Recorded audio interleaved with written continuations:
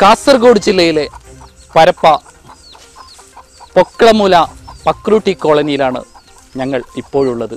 10ഓളം കുടുംബങ്ങൾ ദുരിതത്തിൽ ജീവിക്കുന്ന ഒരു കഥ പറയാൻ വേണ്ടിയാണ് ഞങ്ങൾ ഇവിടെ എത്തിയത്.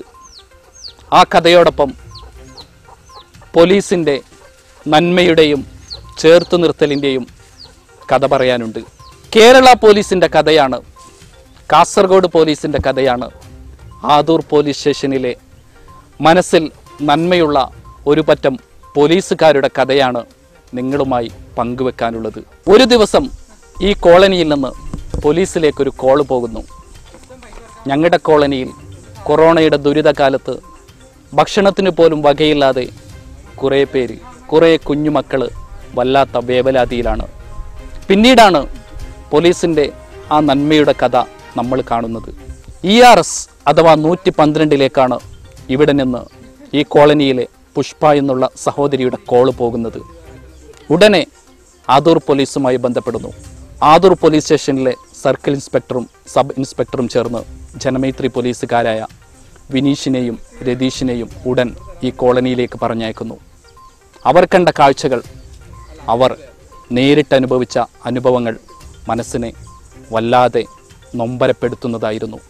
പരപ്പ കോളനിയിൽ കുടിവെള്ളമില്ല എന്നതിൻ്റെ വെളിച്ചത്തിൽ, അറിവ് കിട്ടിയതിൻ്റെ വെളിച്ചത്തിൽ ആദൂർ പോലീസ് സ്ഥലത്തെത്തുകയും വളരെ പരിതാപകരമായിരുന്നു അവിടുത്തെ അവസ്ഥ. ഒരു ചെറിയ കിണറുള്ളതിലേക്ക് പടി കെട്ടി ചളിവെള്ളം കോരി അരിച്ച് കുടിക്കുന്ന ഒരവസ്ഥ.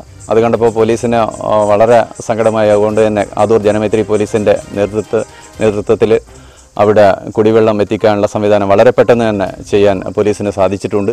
അത് സ്ഥിരമായിട്ടുള്ളൊരു സംവിധാനമാക്കാൻ വേണ്ടിയിട്ട് ഞങ്ങൾ ശ്രമിക്കുന്നുണ്ട്. ഞങ്ങൾ ബഹുമാനപ്പെട്ട കളക്ടറെയും വില്ലേജ് ഓഫീസറെയും മറ്റും ബന്ധപ്പെടുകയും പഞ്ചായത്ത് പ്രസിഡന്റിനെയും മറ്റും ബന്ധപ്പെടുകയും സ്ഥലത്ത് പെർമനൻ്റായി ഒരു കുഴൽ കിണറോ അല്ലെങ്കിൽ കിണറോ കുത്താനുള്ള സംവിധാനം പോലീസിൻ്റെ നേതൃത്വത്തിൽ തന്നെ ചെയ്യുന്നുണ്ട്. ജനങ്ങളുടെയും panchayat മെമ്പർമാരുടെയും village officer തുടങ്ങിയവരുടെയും panchayat secretary എന്നിവരുടെയും മറ്റും സാന്നിധ്യം സ്ഥലത്തുണ്ടായിരുന്നു. കോളനിയുടെ എല്ലാവരും തന്നെ പോലീസുമായിട്ട് സഹകരിച്ചിട്ടുണ്ട്. ഇപ്പോൾ ഒരാഴ്ചത്തേക്ക് വേണ്ട വെള്ളം 2 പ്രാവശ്യമായിട്ട് അവിടെ എത്തിക്കാൻ വേണ്ടിയിട്ട് പോലീസ് സംവിധാനം ഒരുക്കിയിട്ടുണ്ട്. എന്തായാലും വളരെ ചരിതാർത്ഥ്യമുണ്ട്. പോലീസിന് ഇത്തരത്തിലുള്ള കാര്യങ്ങളിൽ നല്ല രീതിയിൽ ഇടപെടാൻ സാധിക്കുന്നു എന്നതിൽ സന്തോഷമുണ്ട്. പോലീസ് പറഞ്ഞു തന്ന കഥകൾ ശരിക്കും മനസ്സിനെ വല്ലാതെ വേദനിപ്പിച്ചു. ഒരു കൊച്ചു കിണറാണ് ഇവിടെയുള്ളത്. അതിൽ വെള്ളം വല്ലാതെ വറ്റിയിരിക്കുന്നു. മണ്ണ് കലർന്ന ആ വെള്ളം അരിച്ചെടുത്താണ് 10ഓളം കുടുംബങ്ങൾ ജീവിക്കുന്നത്. ആഴ്ചയിലൊരിക്കൽ മാത്രമേ ഇവിടുത്തെ കുട്ടികൾ കുളിക്കാറുള്ളൂ എന്നാണ് അവർ അറിയിച്ചത്. എല്ലാം കൊണ്ടും ദുരിതപൂർണമായിരുന്നു ജീവിതം. ഈ സങ്കടങ്ങളൊക്കെ കേട്ടപ്പോൾ, ഈ നൊമ്പരങ്ങളൊക്കെ കണ്ടപ്പോൾ പോലീസിന് പിന്നീട് ചിന്തിച്ചു നിൽക്കാൻ സമയമുണ്ടായിരുന്നില്ല. അവർ വേണ്ടതെല്ലാം ചെയ്തു. ബോർവെൽ അസോസിയേഷനുമായി ബന്ധപ്പെട്ട് പൈപ്പും മറ്റു സംവിധാനങ്ങളിലൂടെ ടാങ്കുമെല്ലാം എത്തിച്ചു.